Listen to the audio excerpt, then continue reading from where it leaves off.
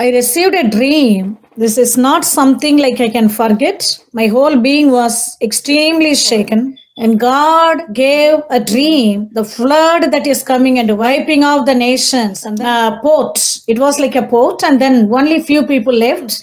There was the huge village out there, but it's not existing anymore. And God has been releasing many layers of truth and the blessings on the other end on January 2nd morning. Yeah. And January 2nd, early in the morning, not super morning, around 4:30, between 5:30 a.m. EST, I received a dream. This is not something like I can forget. My whole being was extremely shaken. Why it was withheld till on January 1st, I'm not sure. But it was extremely scary. It is extremely crucial. I think 2 years back, exactly before USA election corruption happened, before. If you go to my channel, I'm not good at it. If you track 2 years before, and God gave a dream, the flood that is coming and wiping away, wiping out the nations. And then few nations, they were not completely damaged. They were waiting, and it was like a port. It was like a port, and then only few people left. And they were looking on the sky that Christ is going to come. And it was so scary. It's like my abdomen was filled with the fear. What is that? How come? There was the huge village out there, but it's not existing anymore. So here, what happened is, when I got the dream, it was so scary, and I released it. Okay, because I didn't want until I get the full interpretation, because God did not ordain me as a gloomy, doomy, negative, news spreading, law speaking prophet, but God is the God. When He gives the warning, He gives the authority, to overcome, to demolish the strongholds, to demolish enemy strongholds. So I released it because so that I can release God's decrees and declaration and the protection upon the nations, upon the people. However, why I'm connecting here? Because always the flood refers not only just the natural wiping off the nations and the property. The flood refers to the lying spirit, a marine spirit, dragon. I'll come in detail. And so it was a great lie. People, they are accusing, Trump did not come, don't believe in the prophets. You know what?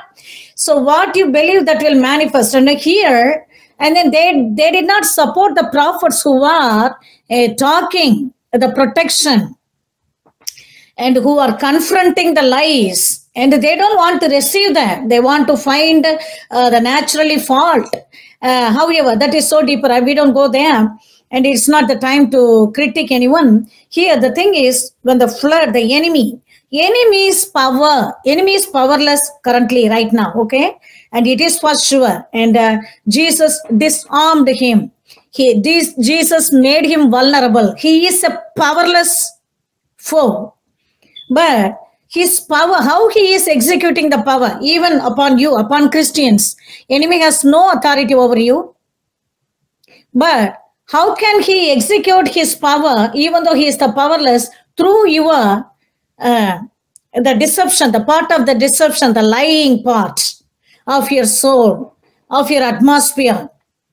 So that's why the enemy's flood, enemy's power, enemy's stronghold is the deception. It might be a doctrine from a heresy. It might be a corrupted government, election system, or corona, or whatever. Yes. And I always declare, I got 2 times corona, COVID. I still say that COVID is not a disease. I'm not honoring disease. COVID is a lie. So here, and then it just, the fear factor, it's just a fear, it's a lie. Whoever got afraid and then they got stuck. Okay, and then even people, the servants of God, they were telling God is judging, God is, oh, okay, and we will focus on those things later. The flood means the lying doctrine that time. Okay, I'm not telling right now, okay, the flood won't come, because that last week, the January 2nd morning, I got a very, it was a brutal dream. My being was so shaken, my thirst became dry, because of I was not able, because God took me exactly what's happening. There was some house matter going on in my family out there in India, and there are different levels of stress also going on here in US and many realms of my life. But I was stressed out as well. So, but still, I don't want to conclude it's because of the stress, because of the fear. No, because it was confirmed. Another leader in my Jesus Global Mission, when I was sharing this in the conference called Ministry Time, and he testified the same, and he was saying, he was thinking there's a boat, and then there was a whale that is rising. For me, it was such a very cruel flood, and then I saw the white water, the flood water, turned out to be like a dragon, and then tried to grip my legs, and then I found suddenly the house that was existing, my forefathers, my ancestors, and then the house, it was maintained, yearned by my father, maintained by my mother. It was suddenly disappeared. And then I saw another connection in, because I didn't want to hold this, because it's not just in India. And then I saw here we are dealing with, oh, the house is gone, how much the insurance company can give. The house value is 500K, can we get something? And then insurance company said, just 28,000. No, it's not reasonable. Let me talk with them. And then they agreed to pay 300K more. And then still I was not convinced. But it is, the insurance companies are just making a lot of deal, and what is it? So something which is deeper, And so I didn't want to settle it just the wrong doctrine alone. Remember, this is the year of truth and the victory. Whoever listened to the New Year prophecy, many acknowledged it as a decrease and declaration. No, that's the Rhema. Rhema is received from God. It's a nectar from God. Juice from God. Believe in God's prophecy. Don't see that as the decree, declaring. There are two kinds of prophecy. You can decree, you can declare, and then you can receive it. But the rhema that is received from that is the sword of God. In Ephesians 6, and Paul is writing about the armors. Many are settling with the armors. God never finished anything in the 6th, right? The 7th, there is an armor. That is the pray in the tongues and then take the sword. So here, praying in the tongues, it's there it is the prophetic word. Okay. So here, what happened is, why I bring this to the natural level. The disaster that happened in India property. Why am I talking with the USA insurance company? And many layers. And then when God is confirming with, and then I wanted to release that. Okay. So here, I named this session as the flood warning, but it shall not. You are protected. The scholar says 7 times reading Psalms 91, because so many times I recorded in the phone while I was driving, because ever since I got this dream, I have been praying.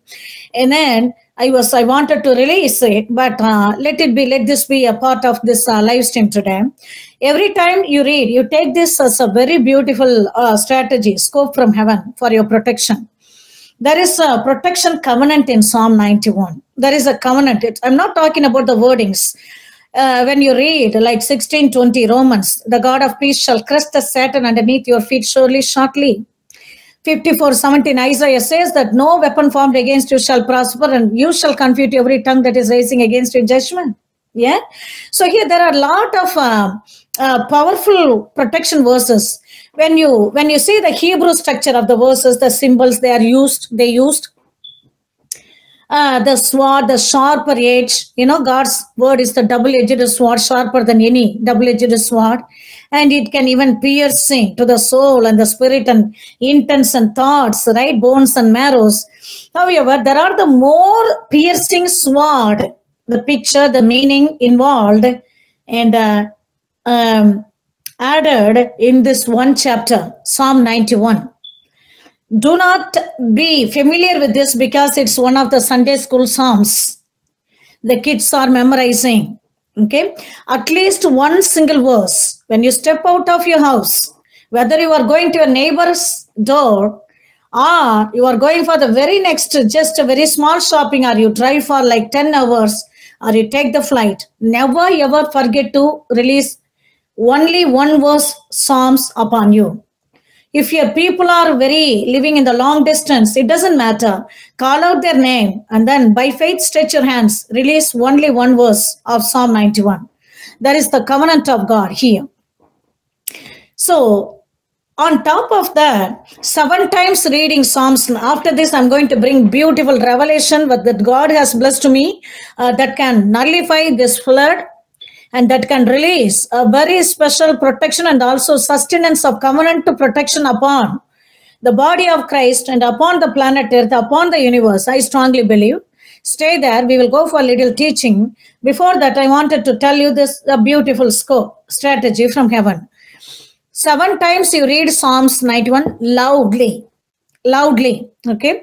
And there are the strategies. Even Jews today in 91, on seeing the prayer wall, they read the scripture so loud. And there is a blessing when you read the scripture so loud. And when you read it 7 times, our faith start operating, ignited. What will happen? Our faith start ignited. You feel it or not, it doesn't matter. You feel it or not, it's not a matter at all.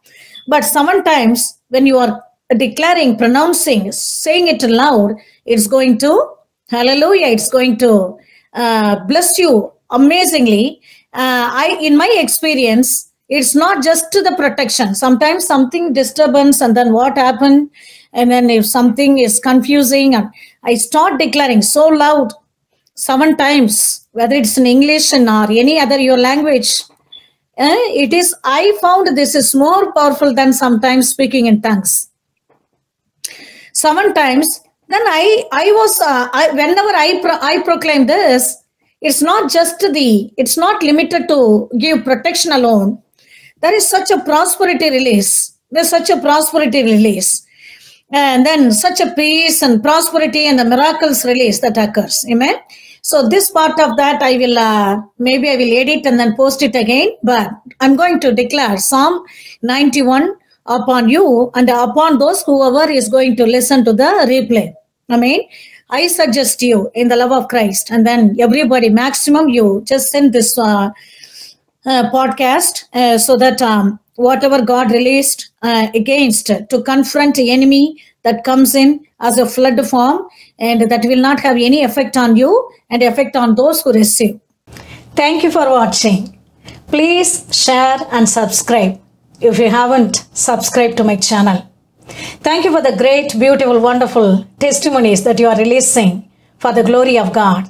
Testimonies of healings and deliverances. And let us be connected. May God bless you all so richly, abundantly. May He demonstrate His favor and blessing and riches forevermore. Amen. Amen.